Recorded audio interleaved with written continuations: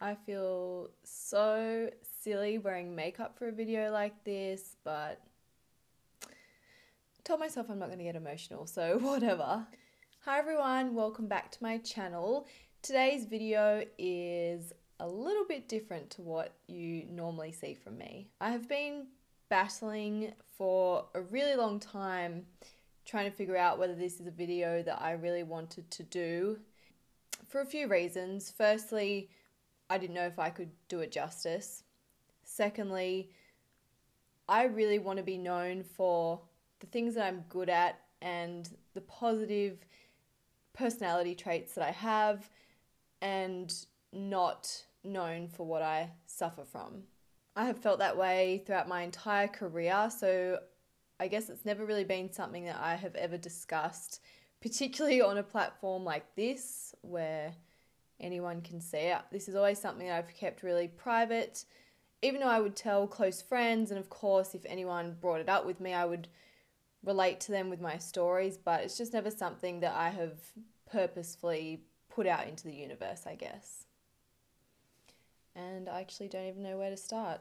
So really recently, as in like within the last week, it became really clear to me how important it is to sometimes just say something. So someone that I'm really friendly with, I wouldn't say that we're close friends. I don't really know that much about her and I haven't really known her for that long and haven't really had the chance to spend a lot of time with her, but I definitely admire her, and if she wants to put her hand up and say it's me, then please feel free to, but for now I'll keep her name private.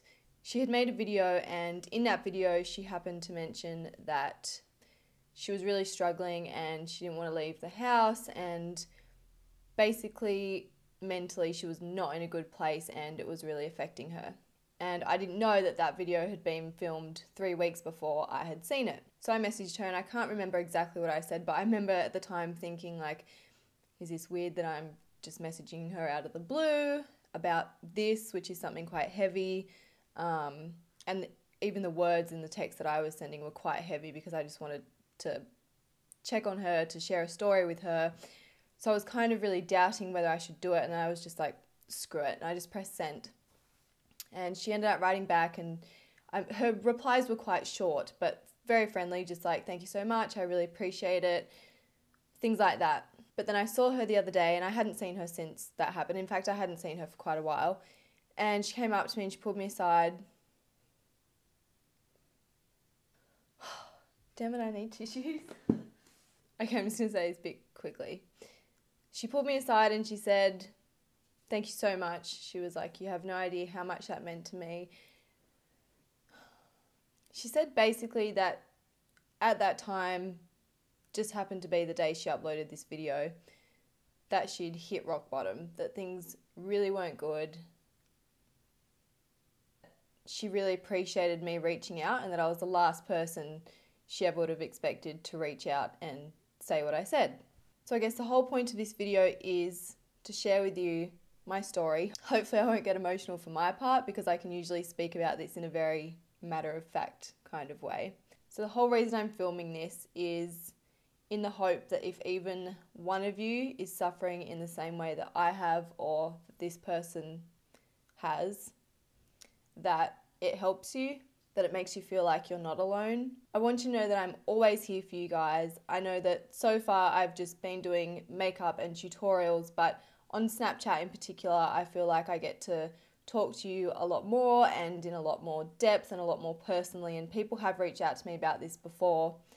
So I just want you to know that even though I don't know you personally, I love you guys, and I'm definitely here for you for whatever I can offer to help if you need it. Or if you aren't in this position and you aren't suffering from this, then I'm hoping that if you know someone that is, that you can reach out to them, that you can just check on them, make sure they're okay. You can even show them this video if you want to, so that they know that they're not alone in it either. So that's the whole point of this video. Any negativity about this subject is not welcome. Don't even bother with it. I'm doing this in the hope that it reaches someone, that it maybe helps.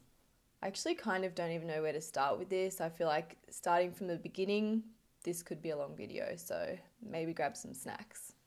So when I was 8 years old, I started suffering from panic attacks after a traumatic event, I guess you would say. It was traumatic for me at the time because I was a child, but also it appeared to be traumatic for the adult that was involved as well. So I started suffering from panic attacks, and I don't really have the best memory of how exactly it started happening or the exact timeline, I guess. But I remember the panic attacks very, very vividly. I wouldn't let my mum out of my sight. I didn't want her going to work. I didn't want her seeing her friends. I was like super glued to her. I just did not want her leaving my sight at all. I was terrified of storms, but not even just storms, but like a cloud in the sky would completely terrify me. My panic attacks were so severe, my body would be vibrating. I remember feeling so hot, and I don't know if I was sweating, but it certainly felt like I was sweating. It felt feverish, and I would just be violently shaking. And I don't know if I would scream out loud, but definitely on the inside, I was screaming. I also suffered from severe chest pains, and my mum recently told me that she actually had to rush me to emergency one night because they thought, I don't know if you can have a heart attack at the age of 8, but they thought something pretty severe was happening, and I ended up getting all the tests and my physical body was fine, but obviously in the head I wasn't. I'm not sure what happened from then and how this transitioned, but I eventually got depression from the anxiety. And I stopped wanting to leave the house. Not only could my mum not leave the house, but I didn't want to leave the house. School holidays, I didn't want to do anything, and I just really retreated into a dark place in my mind. So my parents sent me to see a counsellor, a children's counsellor, and I was diagnosed with depression.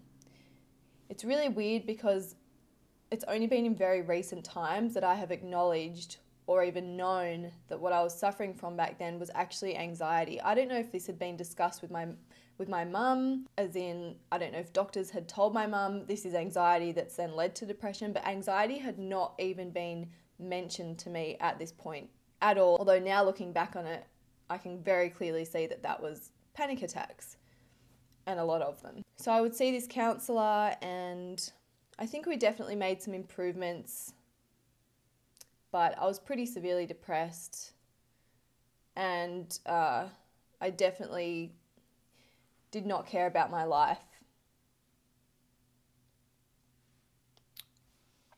So I was seeing this counsellor, I was diagnosed with depression.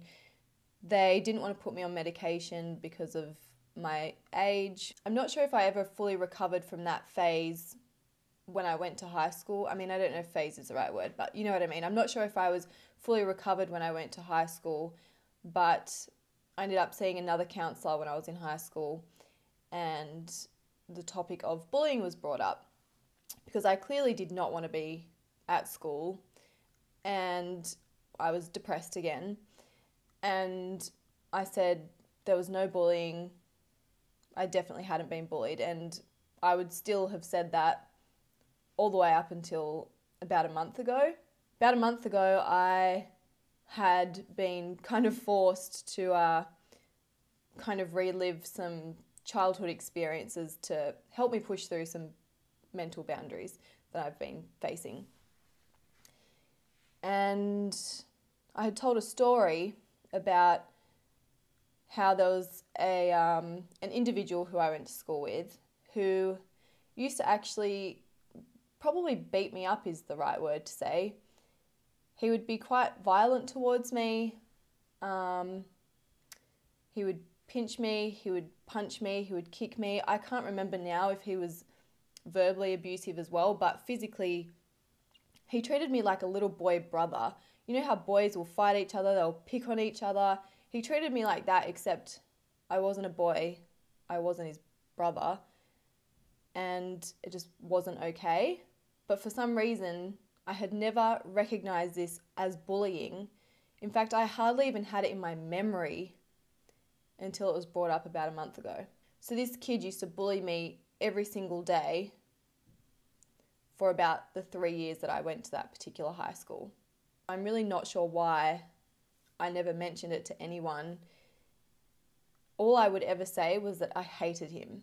And I'm not really the kind of person that says that a lot, but I can tell you that I did not want anything to do with this kid, but I was forced to see him every day. Even now talking about it, I feel like I wasn't bullied, but then thinking about the actions, if that was happening to anyone else that I knew, if I knew a kid that was in high school now and that was happening to, for sure I would consider that bullying. But for some reason, I've been told that I'm probably blocking it out. But anyway, I ended up convincing my parents after 3 years to let me change schools. So I did for my last year of high school. And I think I was really happy there. I mean, happy for me going to school. I was not the kind of kid that wanted to be at school, but for me, I was happy to be at that school and not at the school I was previously at. So then my mental health got a lot better. I don't remember being depressed during that time. I did get pretty severe migraines though, and I would still suffer from chest pains, but I don't remember feeling anxious. I did get a bit stressed around exam times, but other than that, I don't remember feeling daily anxiety or anything like that. So then from that point until I was 21, I had a pretty good run.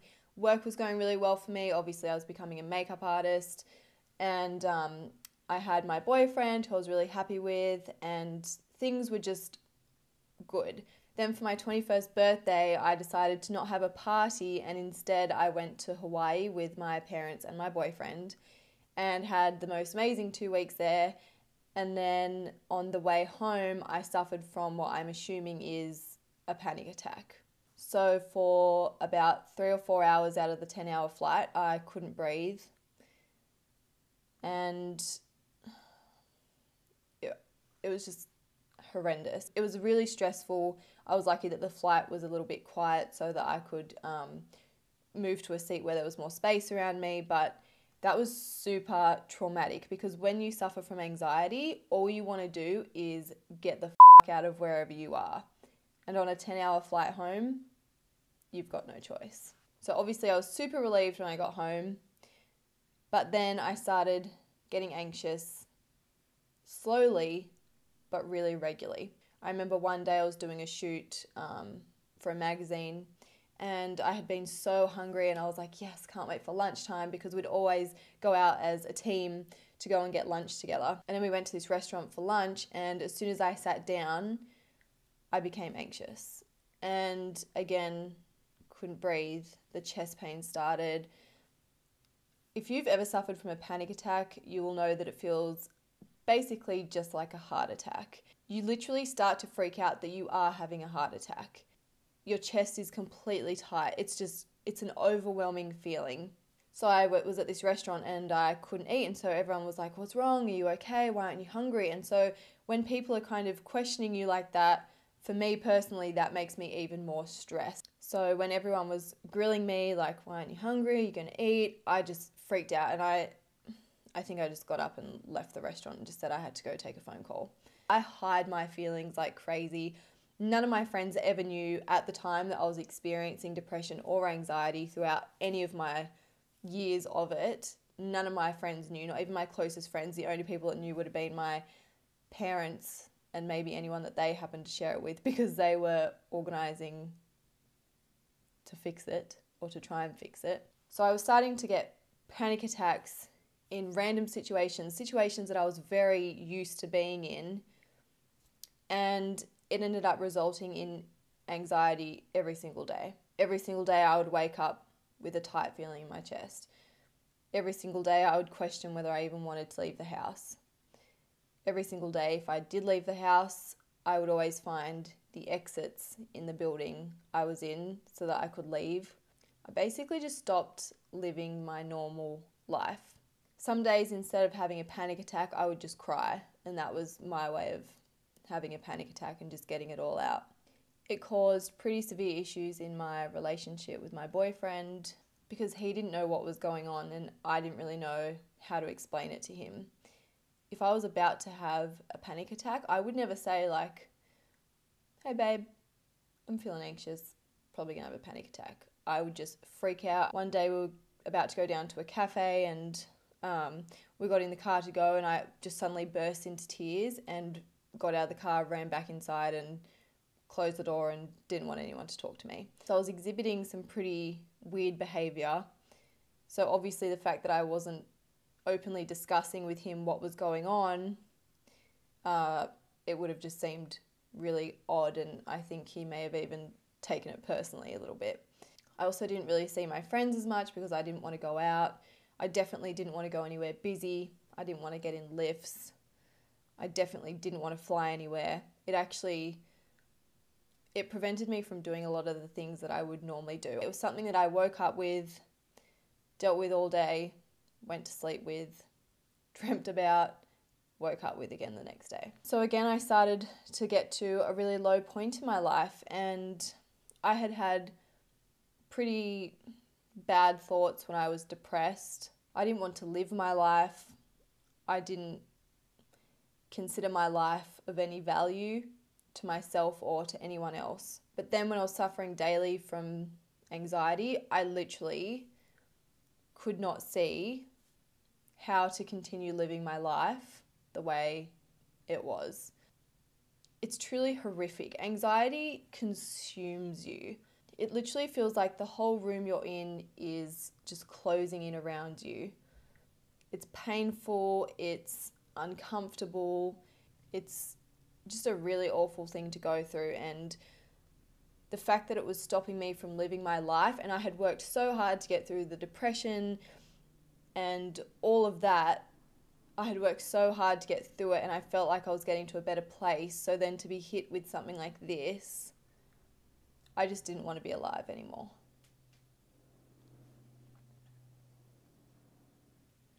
I didn't want to do it anymore. I was definitely on the last straw.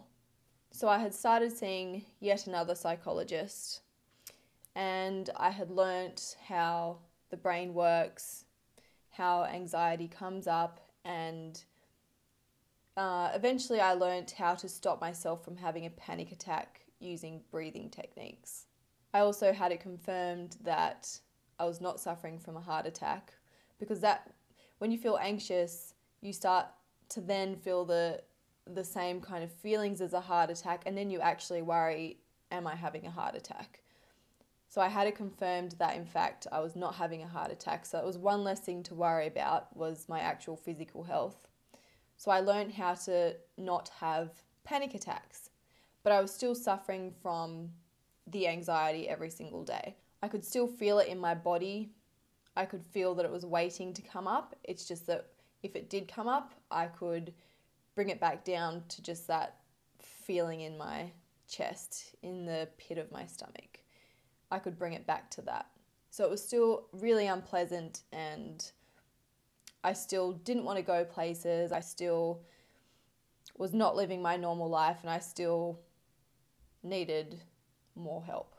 The anxiety also really displayed itself as a fear of flying, which I think would be from what did happen when I was coming home from Hawaii that time, but it pretty severely played out in a fear of flying. So I turned down every job that involved a plane, whether it was flying to Melbourne, which is an hour and a half from where I live via plane, or international. I turned down everything. I did not want to do it, which, it would have affected my career a little bit, but I just could not, my head could not get to that point where I would get on a plane. So I'd been doing research on things that I could do to fix it, and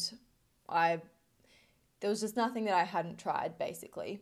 And then one day, this will sound so silly, but I was watching Real Housewives of Beverly Hills, and one of the women, Kyle, I think her name is, was getting on a plane, a private plane, of course, because they have a lot of money.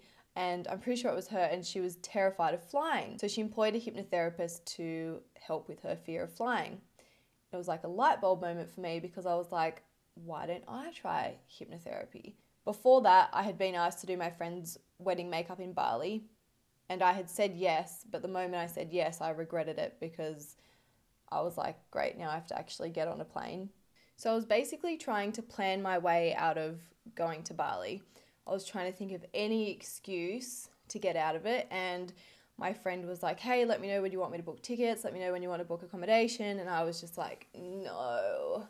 I was not wanting to go at all, and I was just really trying to find a way to let her down easily. This was still probably 9 months before the wedding, so it wasn't like a week beforehand, but basically I was really really trying to get out of it. So when I saw this about the hypnotherapy, I thought, screw it, I'm going to try it. I don't necessarily believe or not believe in these things, but I was at a point where, because I was still suffering from anxiety every day, I was still questioning whether I wanted to even live this life. So I just thought, why not try it? I've got nothing to lose.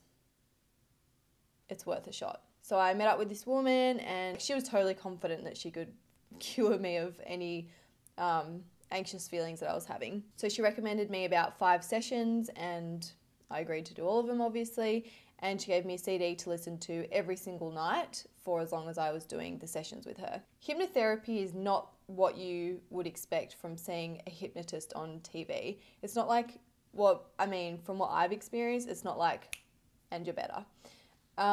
It was the closest thing I could describe it as would be a guided meditation. So I would sit on this chair, a really comfy chair. I would have cushions all around me. I would actually tuck myself up with a blanket, so I would get quite cozy in there. And then she would talk to me with my eyes closed. So I did all 5 sessions and I didn't notice any difference until the 4th one. And on the 4th one, it was like something inside me changed. I walked out of there and I felt a complete release. And it was the first time in such a long time I had felt no anxiety whatsoever. No tightness in my chest, no fear around what I was doing or where I was going, just freedom. This was the first time that I felt complete release and I could feel it in my body, in my mind. It was so amazing and I ended up getting on that plane going to Bali and I had a great time and I flew home and I was totally okay doing that too. I'm definitely not perfect now. I still have some issues that I'm working through. However, I do not feel anxious every single day. I do not worry about where I'm going. I don't look for every exit in the building. I do get in lifts and I do live a pretty normal and pretty happy life. If you're at that point where you are desperate and you will do anything to feel that release and to not feel anxious anymore, I would definitely recommend giving hypnotherapy a try. I would say that it's completely changed my life the way that none of my 6 counselors or psychologists could. I've never had such positive results from something, and even if it feels like something you wouldn't be interested in or that wouldn't work for you, definitely give it a try. I'm not going to recommend a particular person to you for this because I feel like it's a really personal choice. You really want to find someone that you connect with and that you feel is saying things that really resonate with you. I would definitely say that hypnotherapy has completely changed my life. I would recommend it to anyone that has felt the way that I have felt. So that's what I recommended to that friend of mine when I messaged her. I said that I was at a point in my life where I didn't want to live this life anymore and that hypnotherapy changed my world for me. You definitely need an open mind, and I think feeling a little bit desperate to fix things actually really helps as well. Don't question the process too much. Just openly go with it, accept what's happening, and I really think that it could benefit you. Obviously, I'm no doctor or psychologist or hypnotherapist or anyone with any kind of degree in that area, but I wanted to share that with you just in case you felt like you were at that point where you had tried everything but maybe hadn't tried this. So again, if you're watching this and you've suffered from depression or anxiety or actually anything, you're not alone. I'm always here for you. I really love you guys and I appreciate all the support you give me, and I really hope that you feel when you reach out to me that I'm giving you that support back as well. And if you're not currently suffering or if you haven't suffered from this, just be really gentle on the people around you that might be, because it's actually so much harder to go through than what you might ever think. So check on the people you love, make sure they're okay. Send them the link to this video if you think it will help them, and just make it known that you're there for them. When I sent that text message, I never thought that it would reach her the way it did. And I definitely never thought that 2 weeks later I would be sitting with this person with tears in her eyes telling me that it really made a difference. So that little text message that felt silly to me changed her day and will hopefully start the process to change her life.